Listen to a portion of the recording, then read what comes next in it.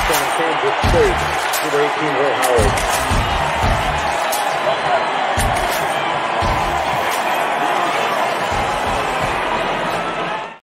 Welcome into the KSO Show. I am Mason Voth, joined as always by KSU_fan and Drew Galloway of K-StateOnline. You can find us over at On3 for all of your K-State coverage that you want, need, deserve. It has been one heck of a week surrounding K-State athletics, and some of it very good. Basketball, what a week for both the men and women. Strong week for them. Good showings all around. There was also some negativity with the men's basketball program, and we will definitely talk about that.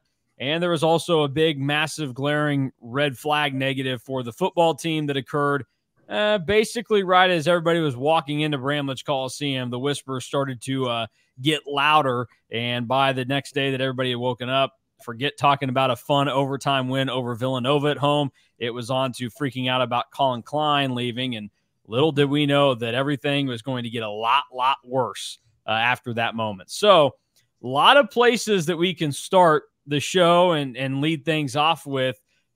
Is it best to just go and I guess in chronological order, and we can start with football because the news of Colin Klein leaving kind of got things jump started on Tuesday evening. I didn't know anything about it until I got a couple of messages. Probably, I think I had just turned on to College Avenue in town, and I was like, oh, okay, this is not great. But I was telling dudes that were texting me, like, no, there's no way. Like, this guy turned down Notre Dame, and the report says, hey, he also got offered Penn State and turned him down. I was like, why would he want A&M? But as we found out, there's a large sum of money involved at A&M that could not be offered elsewhere. And as we have known, even though college football is progressing to a Power 2 essentially with the SEC and Big Ten, the SEC is still even in a class higher than what the Big Ten is. At least if, the margin is thin, it's there.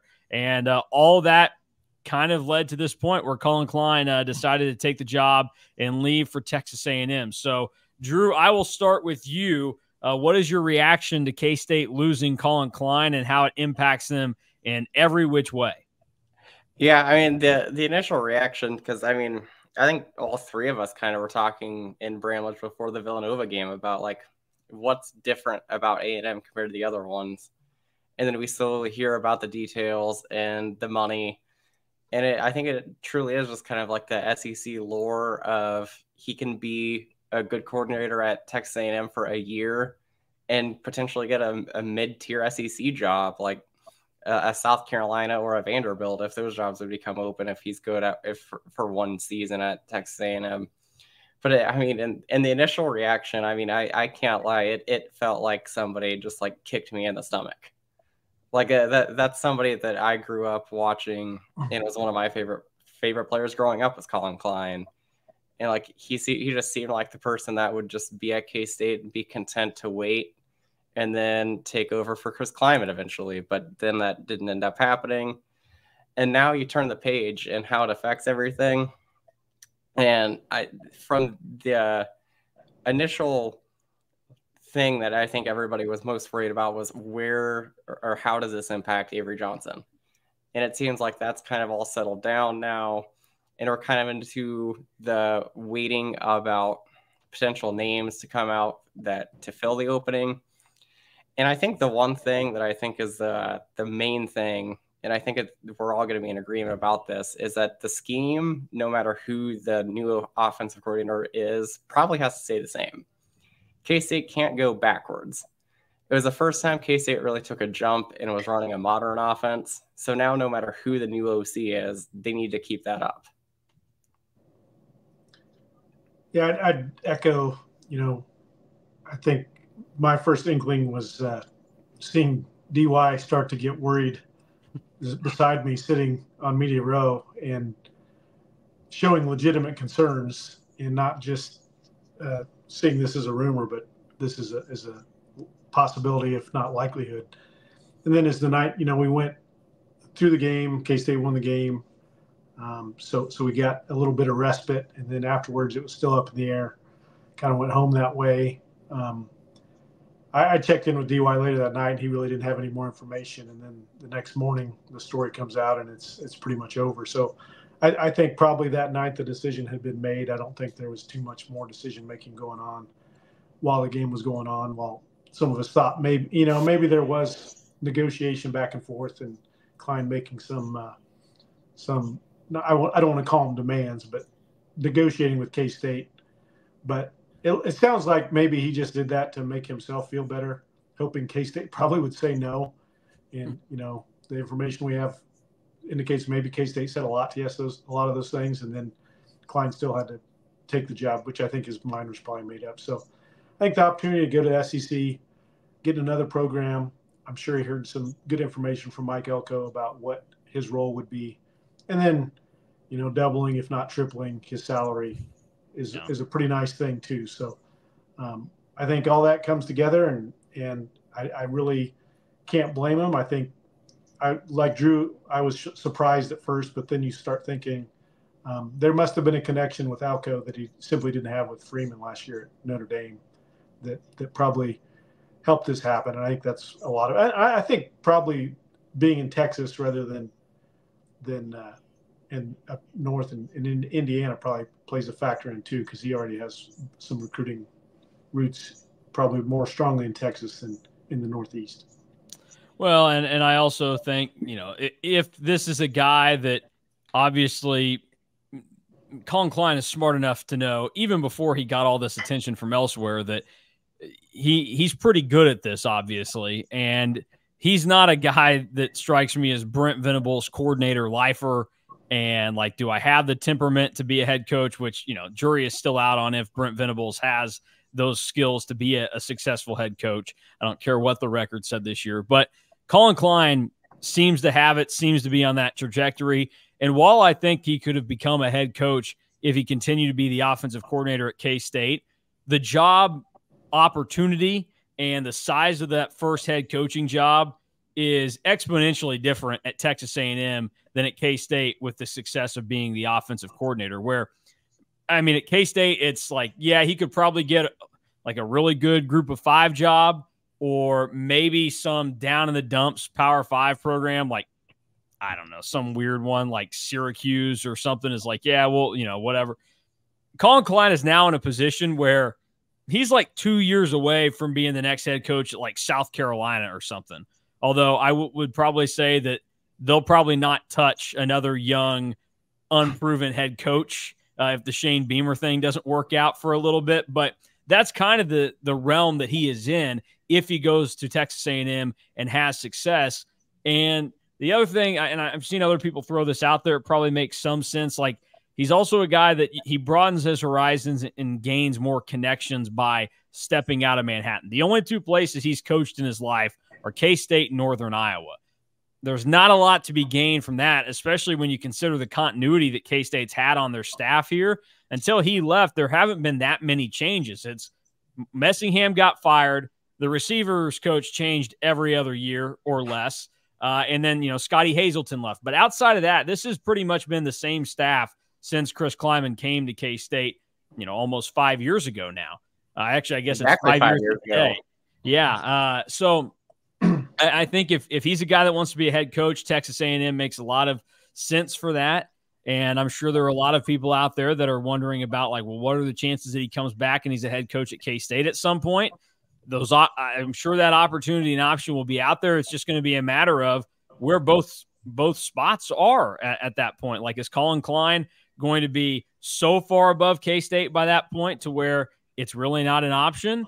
Or is K-State going to be in a spot where it doesn't make sense for them to bring Colin Klein on because maybe his star has dimmed a little? So I think there's a lot there. I wouldn't be surprised if it happened at some point.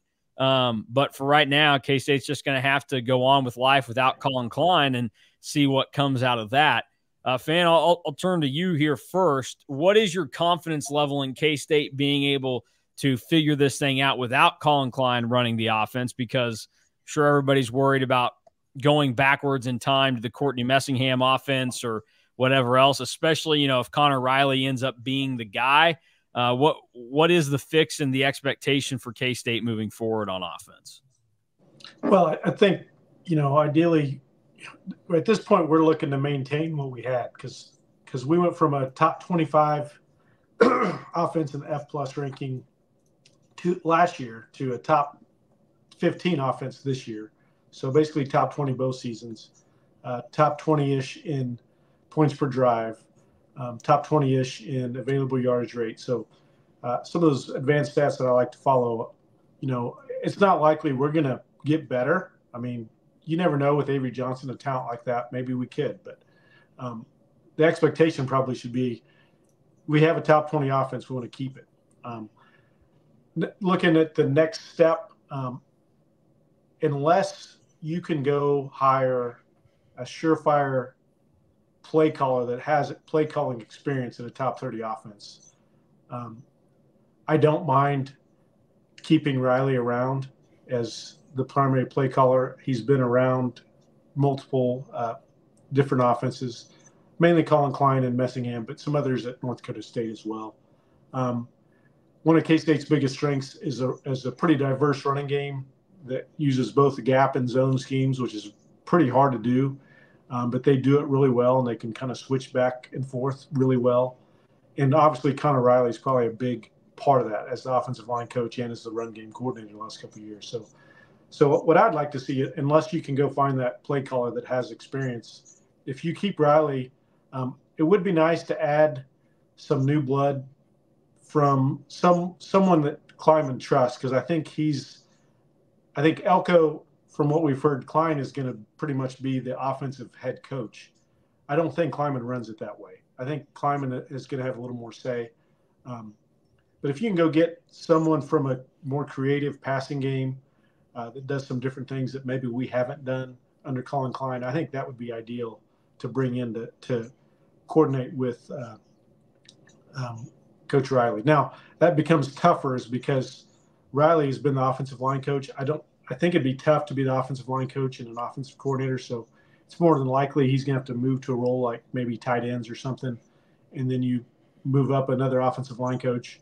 But then what do you do to find that passing game coordinator type to fill in that role, which I think gives K-State the highest ceiling if you don't have an experienced play caller on the staff, which I don't think probably is going to be the case with the money we're going to have available. So that's my take on it. We'll see what happens. I'm not against letting Riley get a shot, but I do think it'd be nice to bring in some new blood as well. Yeah, I mean, I echo that exact sentiment. Like, that needs to be what I would kind of like to see, because I feel like at this point, just with what K-State has money-wise and the job coming in, you're probably not going to get a guy that has a ton of experience calling plays. So I wouldn't mind having, like, Connor Riley, and then you bring in new blood as like a co-offensive coordinator, and one of them calls the plays, and you kind of figure that out, and you just get a good quarterback / passing game coach to kind of go along with all of this. So, I mean, my confidence is pretty high. I mean, I think ever since the Messingham firing, we've kind of seen Coach Kleiman really branch out and kind of go for guys that weren't really on our radar about for new hires. Like, I don't think anybody really thought that Matthew Middleton was really on our radar, or Thad Ward was on a radar at that point. So we're seeing him kind of grow and kind of go outside the box and do things that, like, we didn't expect. I mean, I don't think that we expected the transition to a spread offense when Colin Klein initially took over. We thought that it would kind of look more kind of like a Bill Snyder offense, and it ended up being just spread it out. So, I mean, it wouldn't be surprising if we saw Connor Riley, if he were to take the job, keep the offense mostly the same scheme-wise. Well, here, I'll ask this of you, Drew. Obviously, a big part about what K-State is doing and trying to navigate this transition is make sure that it's the right situation and scenario for Avery Johnson to want to stay at K-State. Look, they got a head start on good news this past week with the number video and everything, and like still going through bowl practice. Avery Johnson's going to play in K-State's bowl game. I feel pretty good in saying that. There are still a couple of days after that bowl game, though, where the transfer portal is open. And maybe I'm just too much of a pessimist, but I am not going to celebrate and pop the confetti until the portal has closed and Avery Johnson is still on K-State's roster, because there are a lot of things that they have to navigate and get correctly here. What is the move? Because you need a quarterbacks coach. So how would you handle this situation and going out and finding a guy, even if there's somebody on staff, they say, okay, you're the quarterbacks coach, but you still got to find somebody that jives and helps Avery Johnson, I think, coming in to make this offense be what he needs and wants it to be. How would you handle this situation? Because like the way I see it, I would have walked in and just said, the day you find out you're losing Colin Klein, I would have said, all right, you tell me who you like, and I'm going to cater to you. Because my initial thought when they lost Colin, I said, I don't know who it is, but go find me whoever his personal quarterbacks coach is, because they all have them, and just say, all right, you're the guy now. Because I can't imagine a personal quarterback coach is making as much money as you could as a singular coach at a Power 5 program. No, like I was literally about to say the exact same thing. Like I feel like this is a lot of power for a 19-year-old, but I would give him like, hey, who do you want? Like, this is your program right now. You're the guy. Who would you like? But in that same sense, though, you kind of think about it. And if you don't include him, which you don't really have to, but you'd think that this job would be a lot more attractive for a quarterbacks coach because of who is there. Because you can be like, hey, look at what we have. Like, this is going to be our new starting quarterback starting next season. And that's kind of where I think that you can throw the co-offensive coordinator job out at a quarterback's coach as well. Yeah, I think that's true. And the other thing to look at is Kleiman's had a, pretty good track record in hiring coordinators. Hazelton was a pretty good hire. Replaced him with Klanderman, who's been a pretty good hire. Messingham, I understood because he's been with him. And, he was, I think, better than a lot of people get him credit for. But when push came to shove, Kleiman was willing to move on from someone he knew personally for years and years, and then made a really good hire in Colin Klein. So, besides Messingham, and Messingham wasn't as absolutely terrible as some make him out to be, although he was, I think, replaced when he needed to be. The track record with coordinators has been pretty good. So that gives me hope that this decision will be a good one as well. That doesn't hurt. Messingham's highs were high, but his lows, man, they were low. That's true.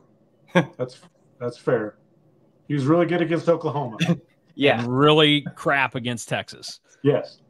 So yeah, he got one half of Red River right. Just the other half he couldn't figure it out, and that's what did him in.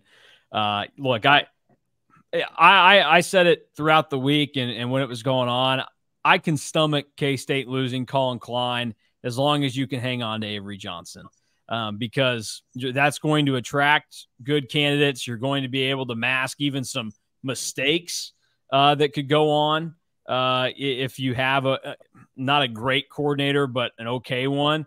Avery Johnson is going to make a lot of good guys look great.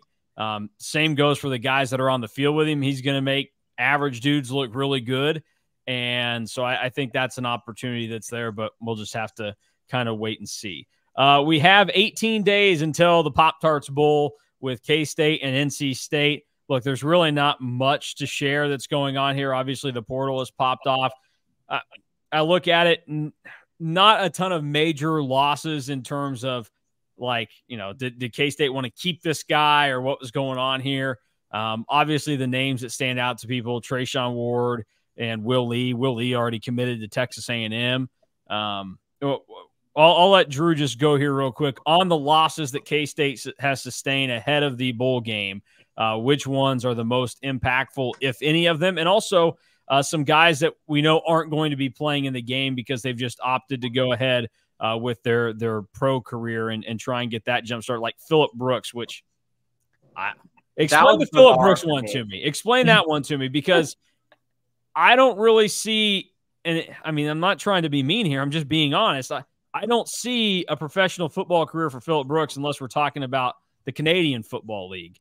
What's the deal there? Is that just something where maybe there was also a hint of like, hey, Avery's already playing quarterback. we're just going to infuse a bunch of young guys in this game, your opportunity might be lesser than what you're expecting? Or is this truly Phillip Brooks is trying to give a jump start to a professional career that I just don't see happening? So for portal losses that are kind of impactful, I think we're all kind of in agreement that Will Lee is probably the biggest loss. Because he had 2 years of eligibility left, was pretty good for most of the year. The Iowa State game still just kind of stands out for the attempt of a tackle. And then you kind of wonder about how really bought into the Iowa State game he really was, if he was willing to transfer right away. But he's probably the biggest loss in the portal so far, because you look down the list and it's either guys that only had really their COVID year left, or they were a non-contributor, non-starter. So you're not losing a ton. Like Nate Matlack is another one that's pretty notable, but it's more of like a scheme thing where the 3-3-5 just wasn't for him, like it is for some of the younger defensive ends that are coming up. The Phillip Brooks opt-out situation is kind of bizarre to me, to go through and play. I think he's going to play like 64 career games, and this is the one that he's not. But I mean, you could say that it might be just them starting a youth movement. So it could just be something along those lines, where, especially at receiver, they have a bunch of freshmen that they really like. So maybe we see just a ton of freshmen play in the bowl game and use this as a jump start for next year. Okay. I don't know. Some of those are kind of odd. And again, like, I think Trayshawn Ward's probably the loss to me that I look at and say, like, out of all these guys, I probably would have liked to have had him back next year the most, just because, like, we don't really know what to expect behind DJ Giddens, but it's not like a massive loss because you have DJ Giddens. So I'm not just going to overreact to really anything. The staff also really likes Joe Jackson too. So you hope that he takes a step in the spring. Well, and he takes a step now. Yeah.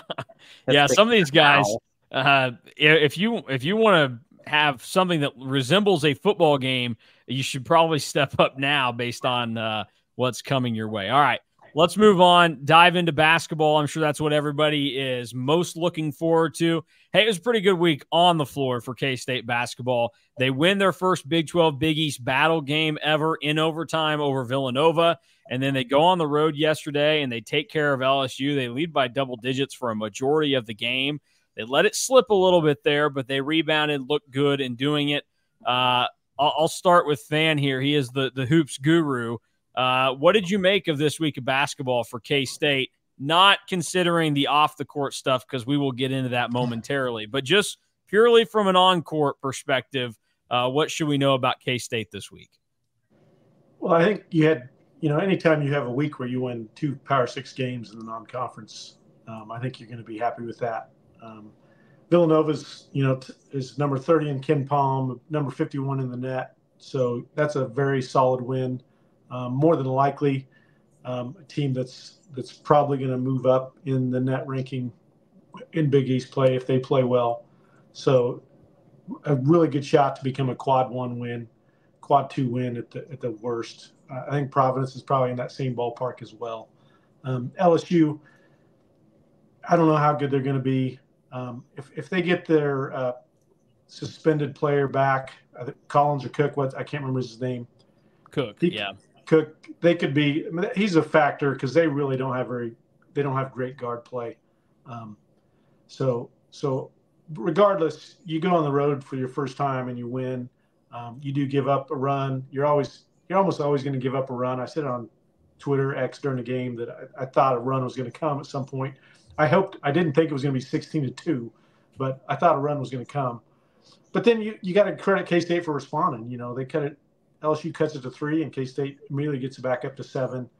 Then it's an 8-point game right after the under 4 timeout. K-State closes out on a 10-3 run on the road to win that game. Something they didn't do against Villanova. They had the ball with plenty of chances to put that game away in the final 4 minutes and not go to overtime. But But then you get to overtime and they go on the run and they put that game away. So really good opportunities in both games to really play well and win. We're seeing kind of the rise of Arthur Kaluma as a legitimate conference honors type player with the way he's playing lately. I think you have Cam Carter in that ballpark. We haven't quite seen that from Tyler Perry yet, although he's still, even though he's struggling to shoot it, he's still the most efficient player on the team if you look at offensive ratings. So you've got three really good players. And, you know, it almost seemed to me a little bit of the LSU game. You know, I think there was apprehension that the week would be a distraction, but I also think there's clarity for the players. There's clarity that at least we know what's going on now. We know that Tomlin's not going to be back. We're just waiting on Quez Glover to be a part of this team, and let's go out and play basketball. That's what it looked like for me, which was a relief because it could have gone the other way. It really could have gone the other way. And to see that team respond was really nice to see. But, you know, that's a great week of basketball. I can't remember very many weeks where K-State has won 2 Power 6 out-of-conference games in the same week in the same non-conference. I think that's probably something that hasn't happened very often in the last 30 years. Yeah, especially when they're not considering like an MTE or something where you play a bunch of them where you go like 2-1 or something. Like these are games that were on the schedule and you went out, won them. And look, at the end of the day, I don't think either of these teams, Villanova and LSU, end up being all that good. Maybe Villanova has a chance, but I'm not on them like some. I think a lot of people, it's Villanova. It's the name recognition. This is not the same Villanova team. Kyle Neptune's going to be fired by the end of the season. Like, I don't think, you know, whatever. But you still had to go out and win that game. Villanova still has some legit players.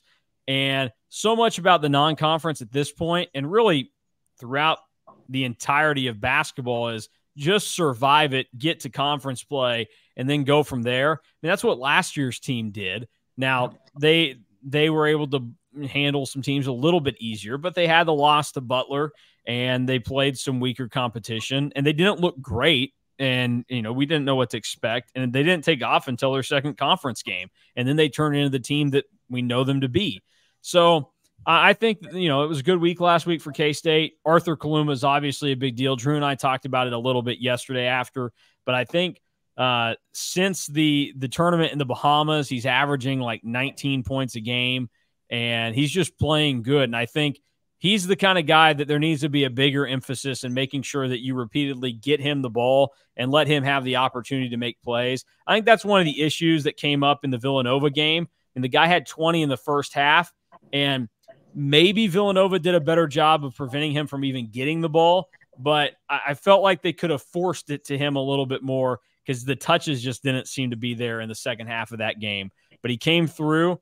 I'd call it a quiet 17 that he had against LSU because so many other guys were making plays and coming through. So a good week for K-State, and being able to win that game by double digits yesterday impressed me because as I said yesterday to Drew, I wasn't going to punish this team with my thoughts if they had lost that game. There were a million legitimate reasons why if they lost that game, I would have given them a pass.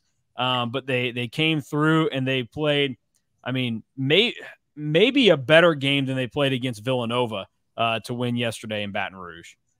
Yeah, Mason, you call it a quiet 17 from Arthur Kaluma. I call it an efficient 17. He took 8 shots.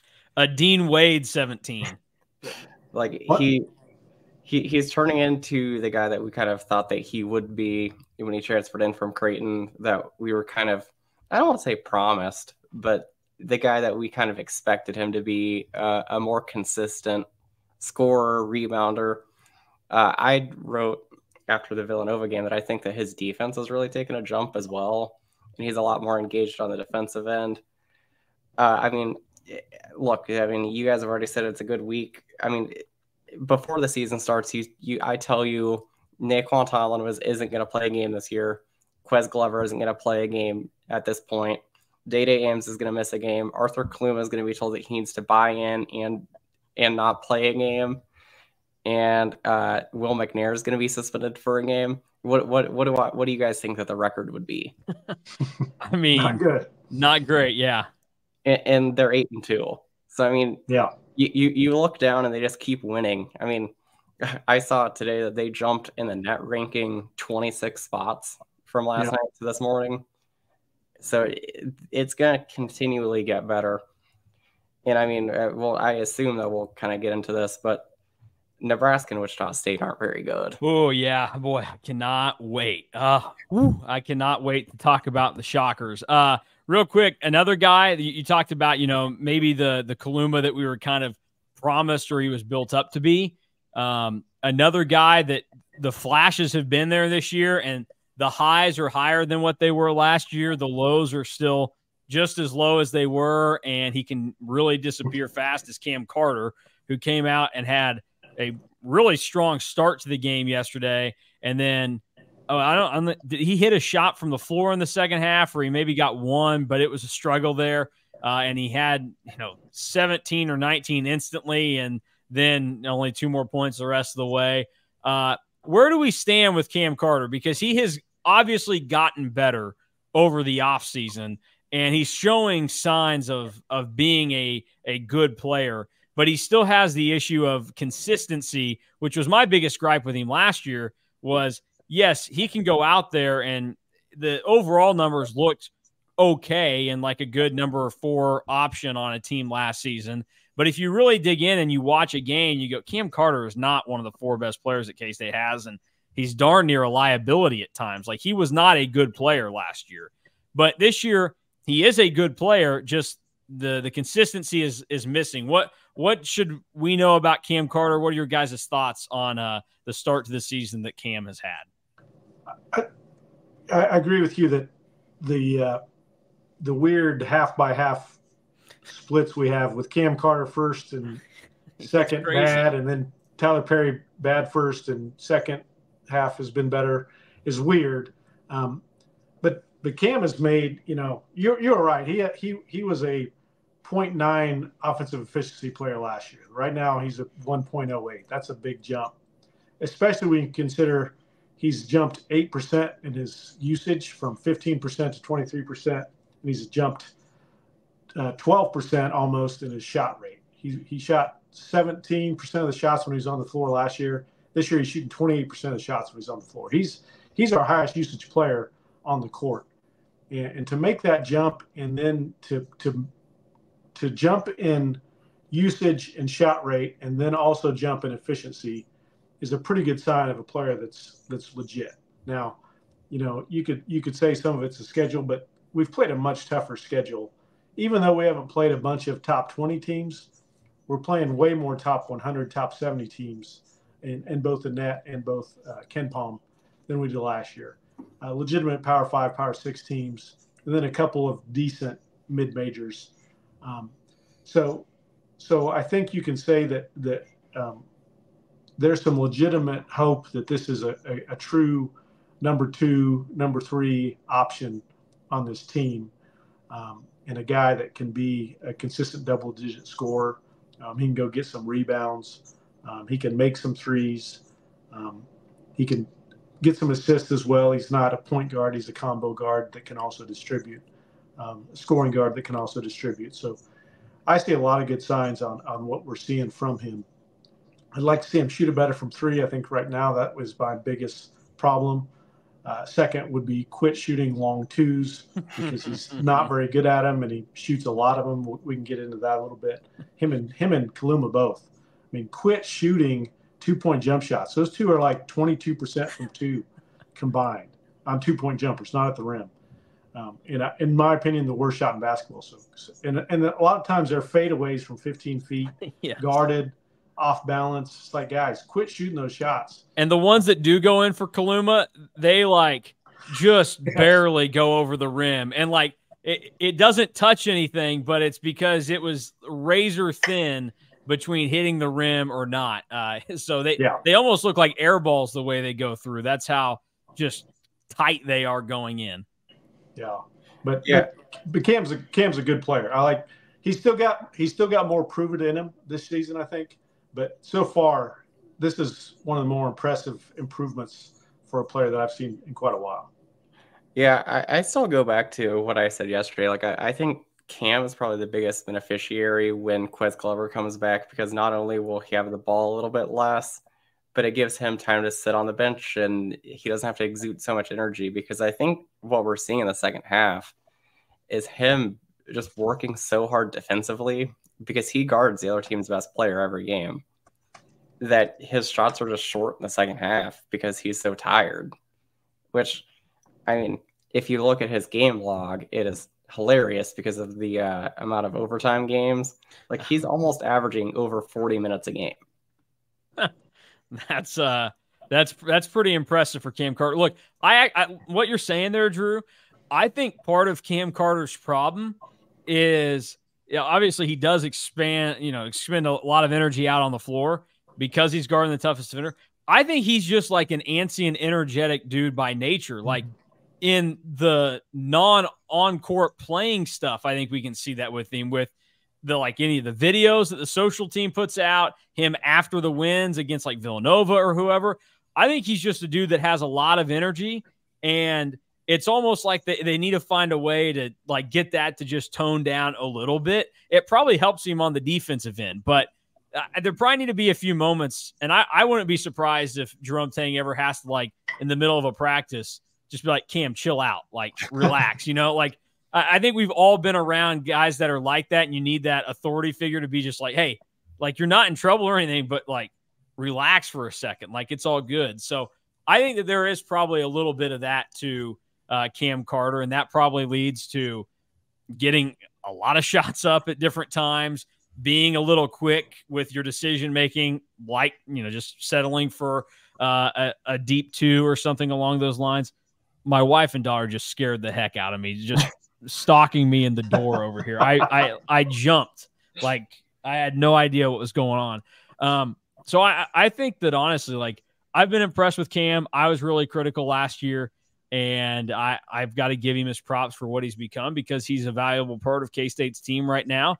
And I hold out hope that he can even take another little step within the season to where it's more consistent, it's more efficient, and we're talking about Cam being this team's true second best player come the end of the year, because based off of skill set and what they've shown this year, behind Arthur Kaluma, I think that he probably presents the greatest number 2 option for K-State. If K-State is going to be their best, I think it has to be with Cam Carter as the number 2, because I just don't know that Tyler Perry's skill set is going to put them in that position right now. Yeah, and I think Cam is number 2 and Kaluma's number 1 raises the ceiling for Tyler Perry. Yes. To get the best matchups and to get the best opportunities to get open shots. Because Tuesday night against Villanova, their number 1 focus coming out of the gates was making sure that he did not touch the ball. And if he did, there were 2 guys on him when it was happening. And obviously, when he is, as small as he is, you get 2 guys on you, it's really tough to go and find something where you have some room to make anything happen. So it makes a lot of sense. In terms of on-court stuff moving forward, this is a really good kind of relaxation period for K-State. They don't play for another week. Their next game is December 17th, Sunday afternoon against Nebraska. Shout out to Nebraska ball. They are exposing the fraud that some affectionately call Mr. March right now. They look on their way to beating Michigan State in Lincoln tonight. As we go, there's 30 seconds left. They're up 6. Michigan State's having to foul. Mr. March is about to be 4-5. So I guess that's not, that's why they don't call him Mr. November and Mr. December. He takes those off, and we still act like, congrats on winning a national title 23 years ago. But whatever. So Nebraska, I don't think they're great. They obviously have some bad-looking losses. They lost by 30 to Creighton. They lost by double digits on the road at Minnesota earlier this week. But there is something to them. We saw some fight from them last season in T-Mobile Center. What do you expect when K-State faces Nebraska and where that should go? Because I think right now Ken Pom has K-State as like a 6-point winner in that projection. So where do you guys have your expectations set for that game? Well, we're finally seeing kind of a Hoiberg type team, which really hasn't had yet at Nebraska. Pretty good offensive team.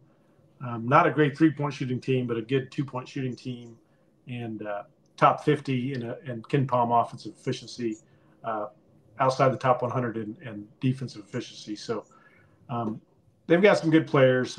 Bryce Williams, double-digit scorer. Rink Mast, double-digit scorer. Tom Meninga, we've seen him. He's been around. He's really the only one that's been around in the 2 games K-State has played the last couple of years against Nebraska. So a little bit of a new team, but Hoiberg's I'll give Hoiberg credit. Number one, he scheduled some real puds to start the season so he could get off to a 7-0 start with his best win in that time being Duquesne. Then he meets Creighton, Minnesota, and loses. This would be, even though Michigan State is probably the most disappointing team in the country, from number 4 in the first AP poll to 4 and 5, as you said, 4 and 6. Pretty big drop for Mr. March. Definitely not Mr. November, December. So that's a good win for them. They're going to have a little bit of confidence there because I think they've got the whole week off as well before they face us during finals week. Mm-hmm. So that should be a fun matchup. And then you get Wichita State, who just lost to the South Dakota State team that K-State destroyed. So we'll see what happens. But again, I think Nebraska it'll be a game K-State should win. There's no doubt. You got them on your home floor. You should beat them. But they do present more of a challenge than maybe we would expect. Yeah, I mean, I think it's safe to say that they're getting better. But this is a team that K-State should still, I don't want to say handle, but they should probably win and be in control for most of the game. Yeah, this is an arm's length game where you go in, K-State, you would hope that in the first 10 minutes they have a pretty good run that punches Nebraska, and the rest of the game K-State leads by no less than like 6 or 7 points. And maybe you'll have some moments where it's like, well, it could get uncomfortable here, but ultimately K-State never gives in, which I think would be kind of a good goal for this game, because we have seen in these games, no matter who the competition level is, they have the nature to just kind of, I don't know if they think they've got it in the bag or just lack a stretch of energy, but they will give quite a bit to let the other team get back in it, as we saw with Villanova and LSU this week, where double-digit leads shrunk down rather quickly, and you were having to scramble. And obviously the Villanova game, they got in a position where they had to make something happen in overtime. But I expect this to be a fine test for K-State, similar to last year with Nebraska, where it was the right test at the right time in a game that you should win, but it's not going to come easy. And I think those games against the right type of teams are beneficial to you.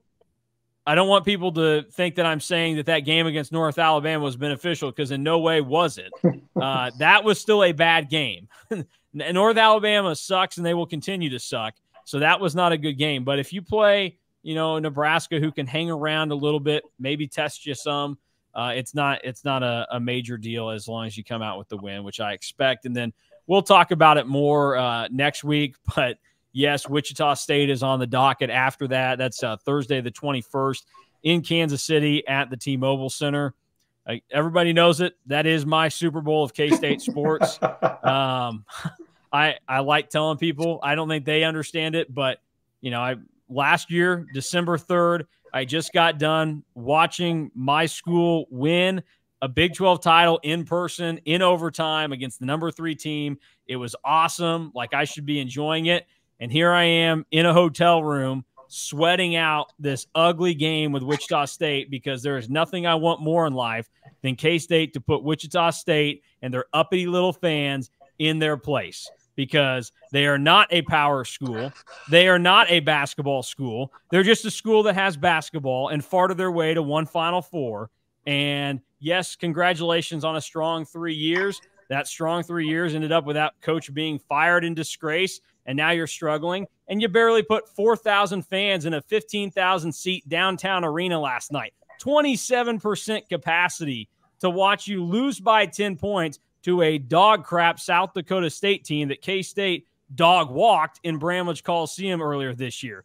K-State needs to take care of business and win that game by 20 points. Not only because it would be good for the program, because it would be good for my sanity and all the shit that I have talked for the last 25 years of my life, and I will continue to talk for the next 25 years of my life. So, to the Wichita State Shockers seeing this, you can get pissed off at me like all the NC State fans at us, but you are worthless. You are nothing. Your team is a bunch of scrubs. You're lousy fans, and K-State is going to put you back in your low major place come Thursday, December 21st in Kansas City, Missouri. So sit down, shut up, and let the big boys at K-State and KU smack you around at the end of December. Enjoy your Christmas. Happy holidays, you big fat losers. So, all right. You guys want to talk about Wichita State at all? Mason, I will just add, I don't hate them as much as you do, but I don't like them at all. And it kind of goes back to this is back in the Woolly days. There was a couple of Wichita State fans that would show up on a message board called KSU fans, and they were obnoxious. It was the Mark Turgeon era, and so it was not fun. And I've never liked him ever since then, based on just a couple of message board fans. I've not liked him at all. You know, we have won 4 straight against the Shockers. I do expect it to be 5 straight this year. It's fun to beat them. I do think, there was a point where I thought, okay, let's play them because they're decent. Let's play an in-state school. I'd rather do that than play some scrub bye game. Yeah. Now I think we're back on the other side of the mountain. We're like, it's not worth playing these guys anymore. They're not very good.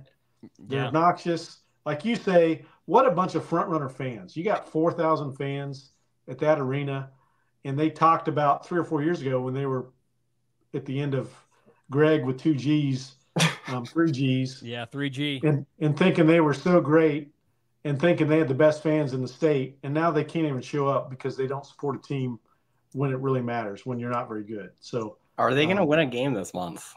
Saturday's their best chance. Oh, that's a good question. Yeah. Look, I will say this, believe it or not, I know people inside the Wichita State Athletic Department from my 2 years doing radio down here. I don't dislike them.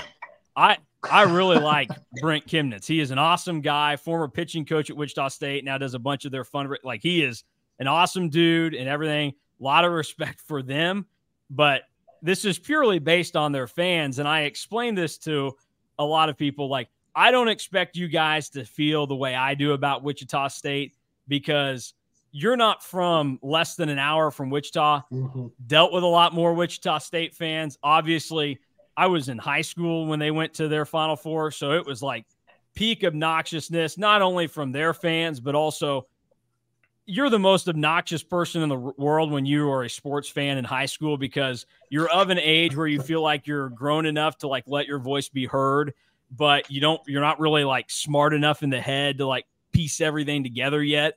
And so it just drives you insane. Being around that, I'm just like, this is bogus. You guys are not better than K-State. And the worst thing to happen was them beating KU in the NCAA tournament.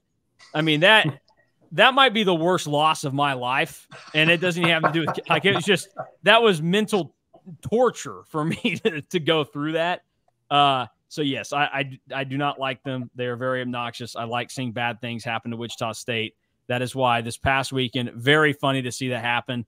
I was about to just be a good guy. I was like, I've put money on both Kansas schools to win today. They did. Maybe I should just keep the train rolling. And I'm lucky that I did not do it because they laid an egg against South Dakota State. So their fans were just furious about that one loss to Missouri, like 4,000 fans after a loss to Missouri. Yeah, I don't know how you do that down there. I mean, 4,000. K-State, they've played Tulsa and Colorado State at Intrust, and those were not great. I mean, they lost that game to Tulsa in Intrust. Never schedule Tulsa again. Yeah, keep Tulsa off the schedule. So I don't know. Like that's one of those that's weird. All right, let's move on before I dive into more of that. We can talk Wichita State next week. I'm sure people are going to be upset about how I handled it. Whatever. I don't really care. Also, like if you can't tell that only 75% of that is how I actually feel, and 25% of that is me cutting a WWE style promo for Mitch Fortner out there, then I can't help you. So we'll move on and talk about stuff a lot less fun than hating on Wichita State. The negative news this week was big time and overshadowing some supportive and big time wins for K-State basketball, and the fact that, I mean, we should be talking more about how just kick butt the women's basketball team has been. They went up to St. Joe and throttled Missouri yesterday. At least, one team in the state of Kansas could cover against Missouri yesterday. Rough day to be a Missouri fan. Yeah. Oh boy. I can't imagine how you're feeling after that. But obviously we know that Wednesday, the news comes out at 6:40 at night that Naquan Tomlin has been kicked off the basketball team. And we know behind the scenes that all indications say Gene Taylor and Jerome Tang were at least fighting for that to not be the outcome. At the very least, we can say that. It seems like they were in support of, hey, this guy has done what the law has told him he's needed to do and what we feel like he has needed to do. He's now sat out, after that situation, because, the K-State played a game just this weekend, but he had sat out 9 games and seemed like, okay, things are moving in a direction. There had been rumors that, hey, the staff had been told, all right, you're going to have a decision on this day, a decision on this day. And what ends up happening Tuesday night, there is a "We Want Naquan Tomlin" chant that gets rather loud inside of Bramlage in the middle of the game for K-State, where like they're up and it's still tense and everything. There are signs that get quickly flashed off the Jumbotron talking about freeing Naquan. And then there's a protest that takes place outside of the president's residence on campus on Wednesday. And lo and behold, Gene Taylor has to put out a statement in his name saying that Naquan Tomlin can no longer continue with the men's basketball team at K-State. And it sent everything into disarray because we were told that that is going to be the only comment that K-State athletics has on the matter. Well, then Jerome Tang had to put out a video on Thursday that really he got the angry mob off of Richard Linton's back because everybody's vitriol had rightly been turned towards the president of K-State because he did not handle this in an appropriate manner at all. He botched this thing from the get-go. And then what does the president turn around and do? After Jerome Tang, the #1 unifier and probably the most important person at your school right now in terms of what he can do on the court and just the way he brings everybody together and the notoriety that he has brought to Kansas State, he has cooled everything off. I think they still would have been upset about Richard Linton, but they would have stopped with the social media, all the other public stuff. It was done. People had moved on like, you know what? Coach Tang is right. Let's take a step back. Just chill. We'll be fine. And then Richard Linton just got the fire poker and said, let's get this baby going again. I can't be left out in the dust here. He puts out a statement that, again, it's the third statement from K-State on the matter after they said they would only have one. And there's it's a word salad, a lot of things in there saying, we can't talk about what it is, but also the NCAA says we have to follow these rules. Just a master class in just foolishness by K-State and their president right now. And it's brought a very dark cloud over K-State, which already was going through a lot with people realizing that Colin Klein was leaving for Texas A&M. So look, here's the deal on this. I do not have the adequate information to decide if Richard Linton made the right decision in kicking Naquan Tomlin off the team. I don't have that. But what I do know is that he did it in a totally wrong way if he was warranted in kicking him off the team. And every step of the way, he has mishandled this situation, from the fact that, okay, it's odd that you're kicking him off now after public heat has been turned up because he returned to the team 2 weeks ago. The legal situation has seemingly been cleared up. He's on diversion. He's going to get that taken care of.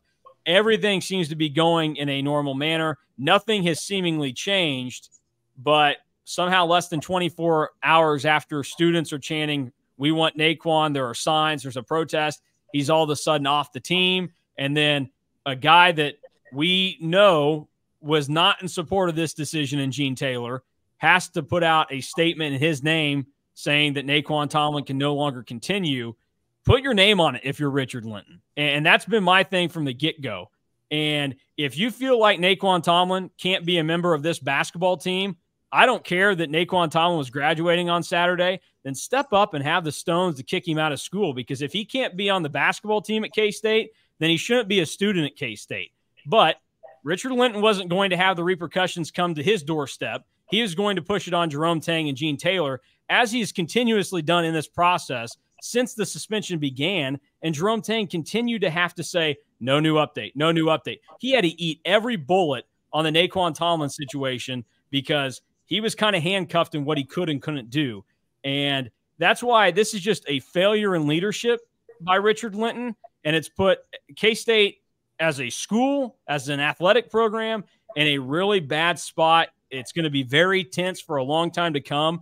And I don't know that Richard Linton's ever going to be able to earn the trust back of the K-State community after the way this whole thing played out. And I'm not sure that he deserves to get it back based on how it's gone down.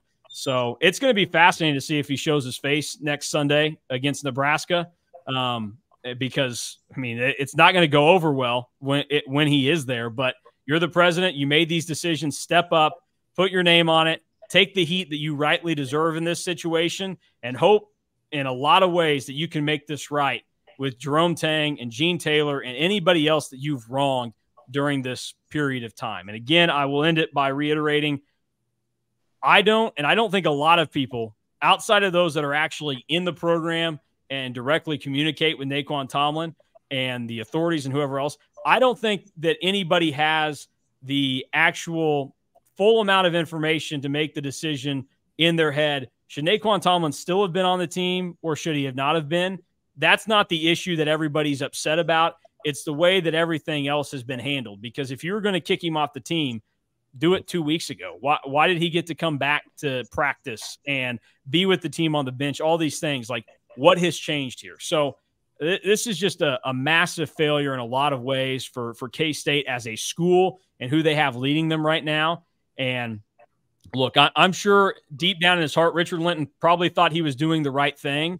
But at the very least, if we're going to give him any benefit of doubt, he needs to fire whoever's advising him and find some new people, because they royally screwed this up this weekend, and not in a royal purple way. They just royally screwed it up. So I'll give the floor to Drew and Fan here. And Fan, I'll let you go first. You're the wiser man of this group, and you're probably less emotional about it than we are, but I'll let you take over and give your thoughts on the situation.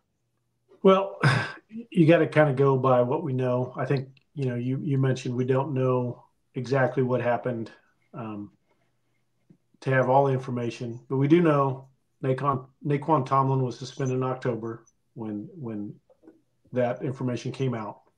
But we also know the day before Thanksgiving, he was on the bench again for Central Arkansas. We know that a few days later against Oral Roberts, he was on the bench. We know that a few more days later, he was on the bench against North Alabama. We know a few more days later, he was on the bench against Villanova. K-State wins the game. He goes over in the student section. He's doing the Wabash. And then we know less than 24 hours later, he's off the team. So it's unlikely that between Villanova and Wednesday night, new information came into the hands of the president of this university to make this decision. I think we also can kind of know that the president made this decision because he made the statement on Friday that he didn't have to make. Gene Taylor made the statement. I think most people implied that he probably didn't want to, but he had to. But regardless, he made the statement. And then you have your basketball coach come out and say, hey, let's move forward. Let's love each other. Let's love this university. Let's make this work. He didn't need to mention Gene Taylor. He didn't need to mention President Linton. He just said, let's move on. That should have been enough. You're right. I think people were calmed down enough at that point that people were ready to move forward, at least for the time being, and let's see what happens over the next few days, few weeks.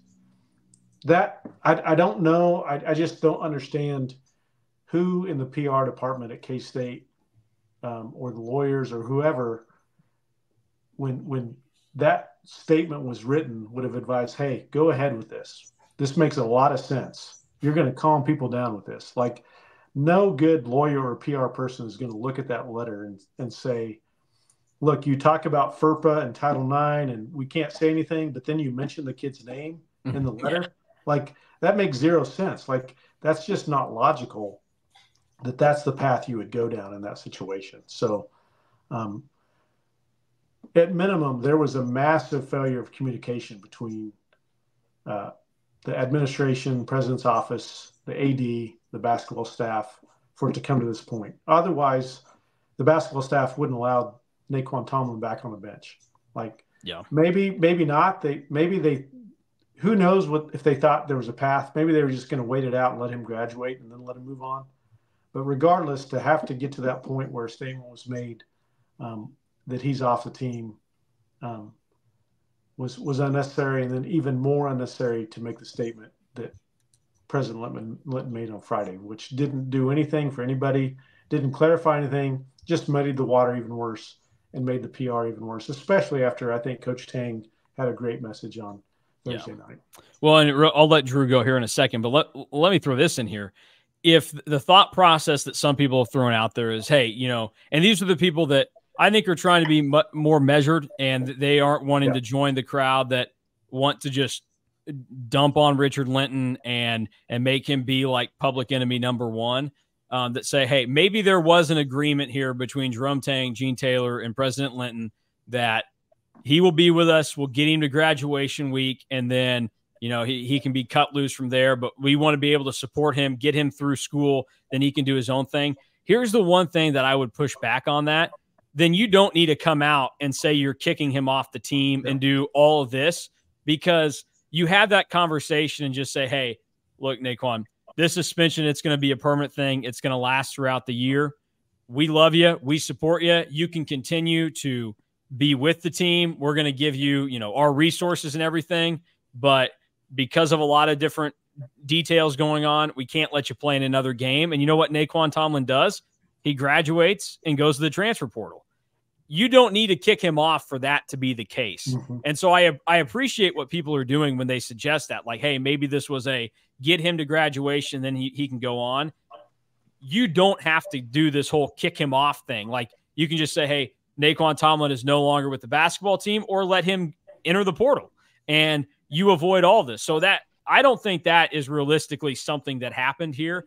I think this is something went down where, some feelings got hurt and a lot of other things happened, and Richard Linton stepped in and he said, look, I'm staying in my position, and I'm the number one at this university. I don't care what kind of money athletics brings in and all this other stuff. We're going to do what I say. And you guys are going to deal with the repercussions if you're not with me. And obviously it would seem that Jerome Tang and Gene Taylor were not with him by all indications, and they ultimately lost out because he's got final say-so, because he's the person that some higher ups throughout the state decided was fit to run Kansas State University. And I imagine that a lot of alums like myself are seriously questioning if he has that ability to do right now. Yeah, I mean, just from a strictly PR perspective, it's just a disaster class in what not to do. I mean, there, like Fan and Mason, you've said there's nothing that possibly could have happened in the 20 hours from Tomlin wabashing in the student section to being kicked off the team. And I think the other thing that is going to bother a lot of people is that now with Naquan Tomlin in the transfer portal, and he's eligible to play right away because he hasn't played in a game yet. And won't you know it, somehow, some way, he's going to end up on a team that could potentially play K-State. Well, I mean, I'll be honest with you real quick. You guys can feel different, and people can bash me in the comments and wherever for saying this. But I had to take my dad and brother to the airport yesterday morning, and we all seem to be in agreement. I think at this stage, I'd love nothing more than Naquan Tomlin to end up at KU and drop 35 on K-State and beat them this year. And that sucks because I like Jerome Tang. I obviously love the school that I went to. And as I tell people, it is a whole heck of a lot easier and more fun to do this job when K-State's winning, because I love and appreciate all of you guys that help us do what we do. But you're quite insufferable to deal with after losses. And I want to see K-State get spurned real bad by this Naquan Tomlin thing because of how Richard Linton handled it. Because it's not fair. At the very least, maybe this is the fair outcome to Naquan Tomlin. We don't know. But I will also say, I know the character of Gene Taylor and Jerome Tang from how they've handled themselves at K-State and how they've treated people. Those are two guys that I trust. If they think Naquan Tomlin should be allowed to come back and play at K-State, or at the very least be with this team, then he should probably be afforded that opportunity, because those are not guys that are going to put winning over serious stuff that puts other people at the school at risk or the school at large at risk.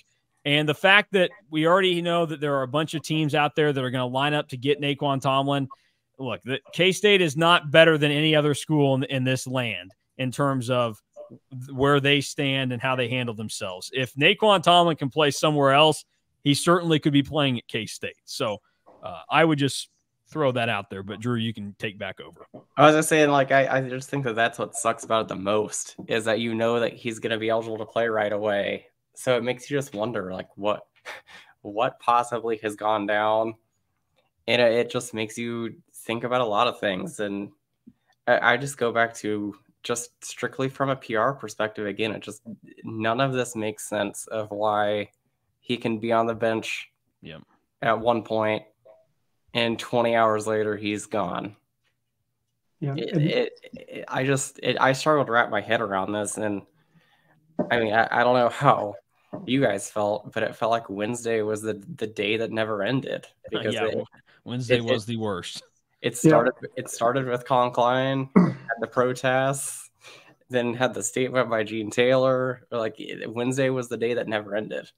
Yeah, I think ultimately, Mason and Drew, you both mentioned Gene Taylor. Like, he's really, to me, he's the one getting thrown under the bus, because it would seem to me it would be Linton, then Taylor, then Tang. Mm-hmm.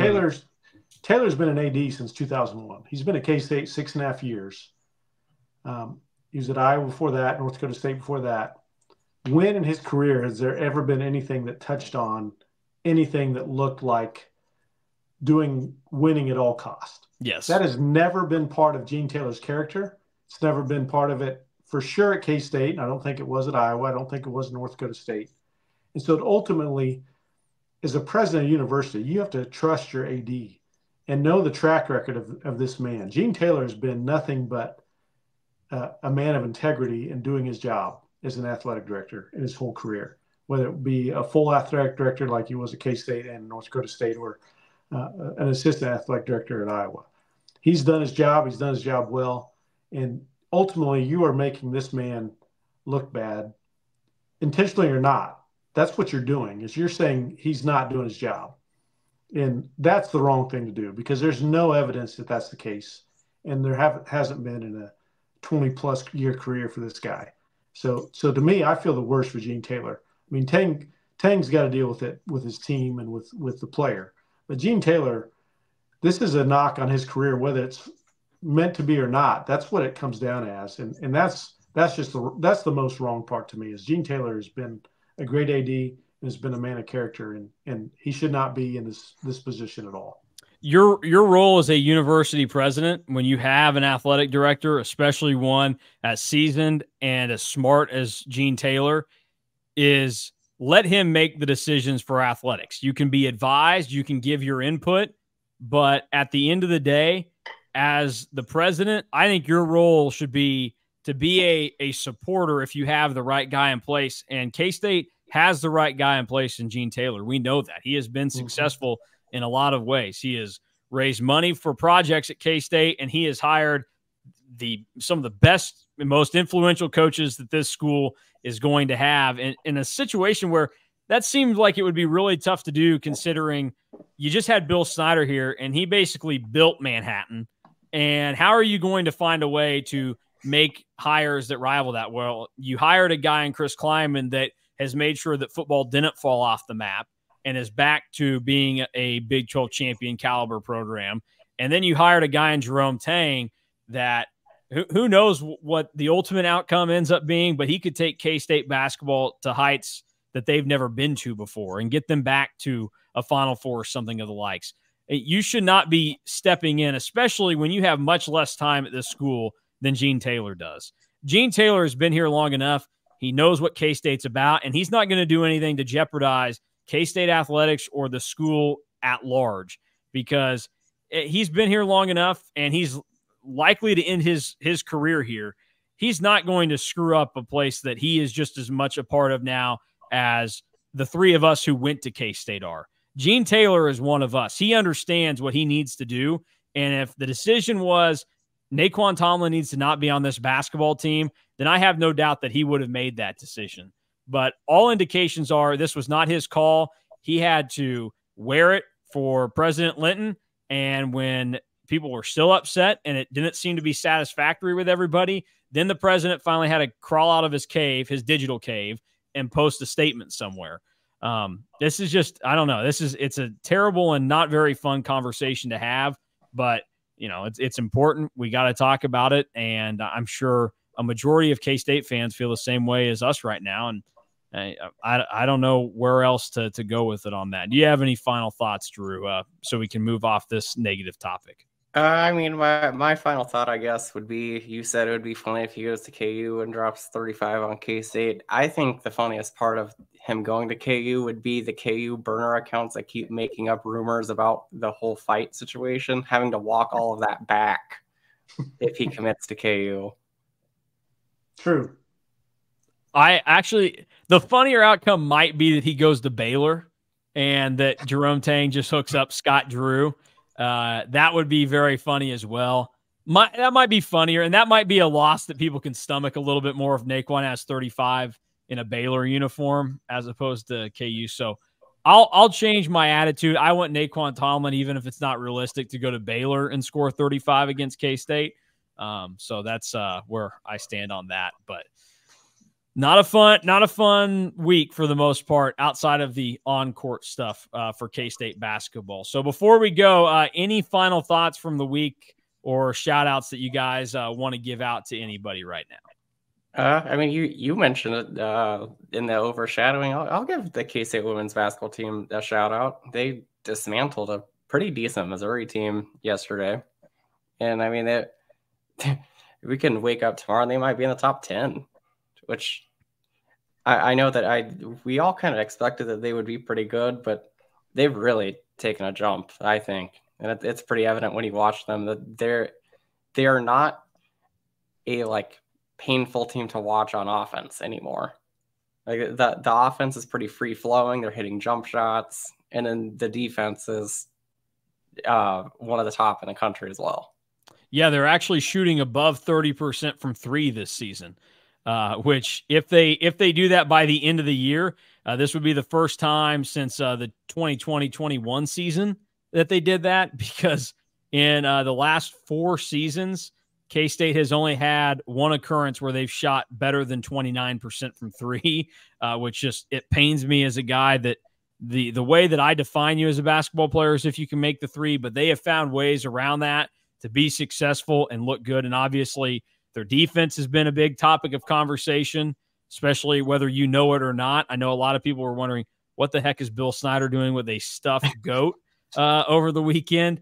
That's another thing that I think makes this team very endearing, is that's just a funny thing to have, is the gap goat, as they call it. So if you haven't read up on that and understand it, go out and do so. So yeah, the K-State women's basketball team definitely deserves a big, appreciation for how they've played this season and also this week for taking care of business like they did against Missouri.